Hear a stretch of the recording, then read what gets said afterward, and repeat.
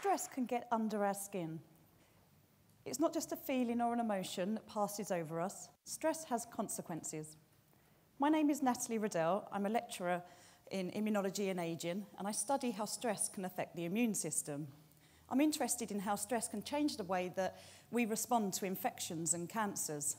And I believe that if we can understand how stress changes the immune system and how it regulates the immune system, we may be able to manipulate and control our immune response to stress. And this may help us promote better health outcomes. During stress, two hormones are released, adrenaline and cortisol. And both these hormones can directly act upon the immune system.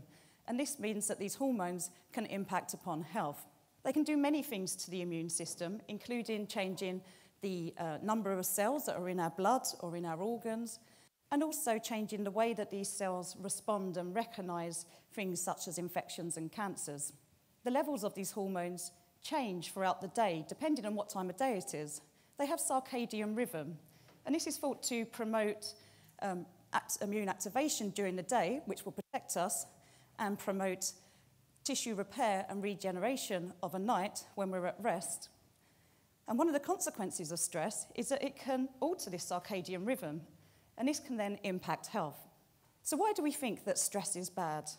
Most people have either been stressed themselves or know someone who has been stressed who has then become ill. But there's also scientific evidence to support this.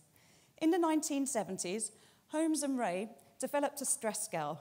They took over 40 normal life events, some of them quite major life events, like losing a loved one or otherwise relationship breakups, and some not so major life events, such as Christmas. And they gave each of these different stressors a stress score.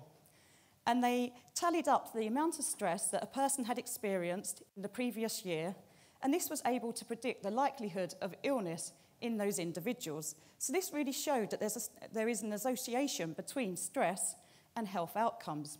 And stress doesn't just affect the individual, it also can affect and have a huge impact on society. The Health and Safety Executive, who monitor and regulate the health of the workforce here in Great Britain, found in 2006 that the second most commonly reported reason for ill health was because of stress. This equated to 45% of all work days lost due to ill health. That's 11.7 million sick days. And these numbers could actually be a lot larger, because most people won't actually report that the reason that they're off work is because of stress, because there's such a stigma associated with stress and mental health. And even quite mundane daily life events can cause stress. Today, I was stuck in traffic and I become quite irritated. I also get really embarrassed if I forget somebody's name. And even the social expectations that we put upon ourselves and put upon each other can cause a stress response. And this is becoming ever more prevalent in the world of social media, where we're constantly exposed 24/7. And each of these stressors, although very different, cause the same stress response. There's one theory from evolutionary psychologists that we have a Stone Age brain. This doesn't mean that our brain hasn't evolved at all since the Stone Age, just that it hasn't adapted enough. And this could be true for the stress response. You can imagine that the types of stressors that we face in the modern world are very different to our cavemen ancestors. So it is possible that our adaptation to stress does not serve us well when we're considering the modern day stressors. So stress, it's a big thing. It's an important part of our biology. So how can we define stress?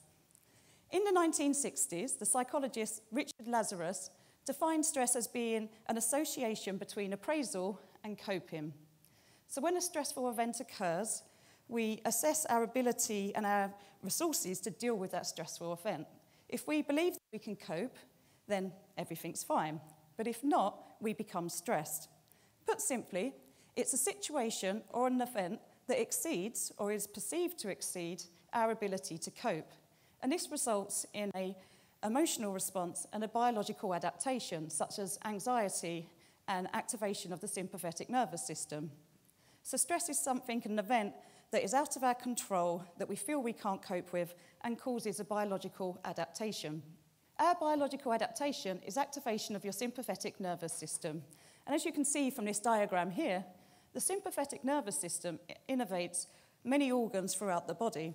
This means that during stress, many physiological adaptations occur, including an increase in our heart rate, an increase in respiratory rate, and also greater energy production.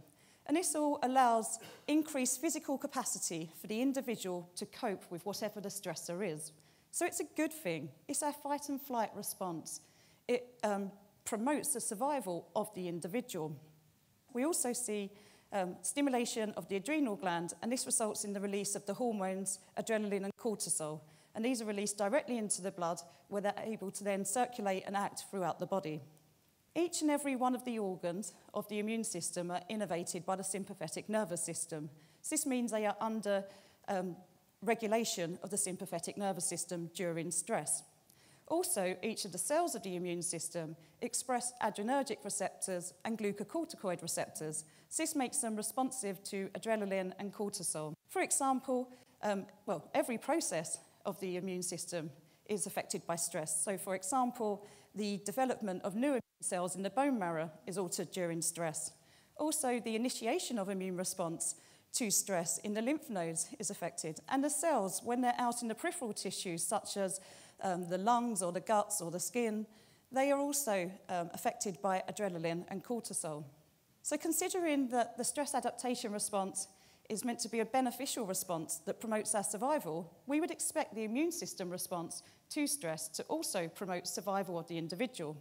And that is indeed what happens during acute psychological stress, so stressors that last just for minutes or hours. So as I'm stood here in front of you today, I am having a stress response.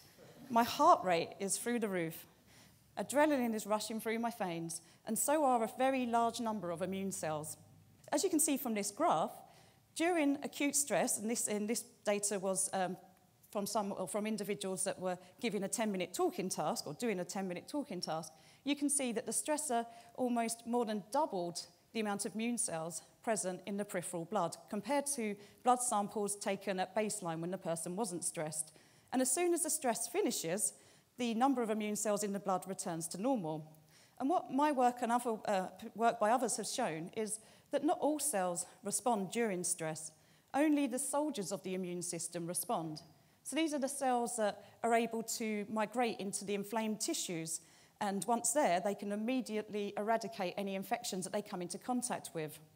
So acute psychological stress does boost our immune system. It promotes our protection against infections, and this, we believe, will promote the survival of the individual.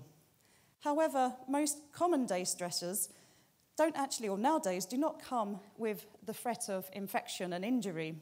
So how does the physiological response to stress manifest in the modern era? Imagine that an individual has an underlying inflammatory condition. When they become stressed, they see this increase in the soldiers of their immune system surveying the body. This could aggravate the inflammatory condition that they have. And what happens if the stress doesn't just last for minutes or hours? What if it goes on for weeks or months or even years? The stress adaptation response did not evolve to last for that long, and consequently, it can't. In the 1930s, Hans Selye recognized this, and he described 3 stages of the general adaptation syndrome. The first stage was the stress response. So this is when the individual has a fight and flight response. But we can't maintain this level of excitement for a long time. So we then move into a state of adaptation. This is where the body builds up resistance to the stress. And finally, if the stress becomes chronic, then we become exhausted. The system becomes exhausted. And it's when this exhausted state is reached that we become ill. The immune system is a delicate balance between immune protection against infections and cancers and immune regulation, which will prevent inflammatory disorders. It stops self-harm. It stops an overzealous immune response. So it will stop autoimmune diseases. What we see during chronic stress is the worst of both worlds. We see a loss of this balance, and we see decreased immune protection, and we see increased inflammation. And this is very similar to what we see within old individuals when we look at their immune system. So this may suggest that chronic stress can also promote premature aging of the immune system. So we believe that chronic stress via this loss of normal immune regulation and by aging the immune system may mediate the association between stress and increased incidences of infections, malignancies, and also inflammatory conditions. So chronic stress is a good thing that has gone bad. So the adaptation, the stress adaptation response was originally a good thing, but when it becomes chronic, it becomes a bad thing. But we can't stop stress. We can't stop it happening, but as stress only occurs when an individual perceives that they cannot cope, we may be able to teach resilience to stress. And our best weapon against stress is social intervention.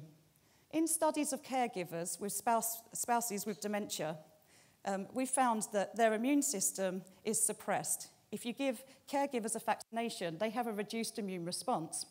But the level of this reduction is directly correlated to how much social support they feel they have. Those individuals with very little social support have a worse immune response to vaccination than those who have higher social support.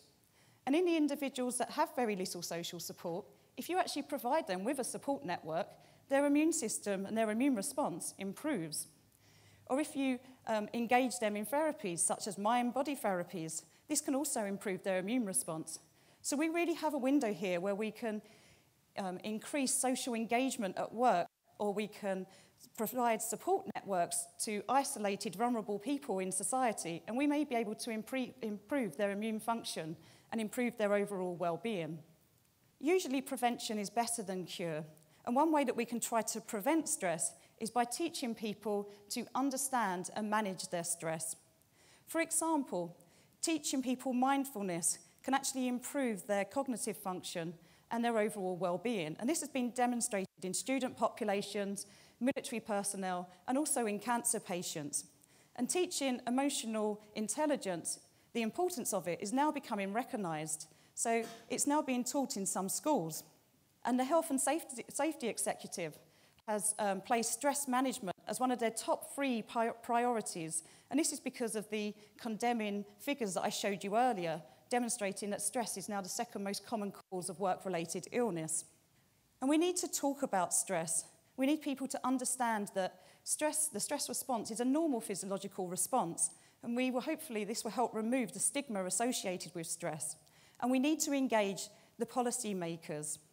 We know that the physiological response to chronic stress is causing ill health in individuals. It's associated with some of the most common diseases facing the modern world, such as heart disease and dementia.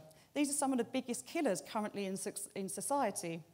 But despite this, and despite the fact that stress management is easily and affordable to do compared to other medical inventions, we don't try to manage stress nearly enough. So we really need to encourage the policymakers to take stress seriously and put it upon the agenda.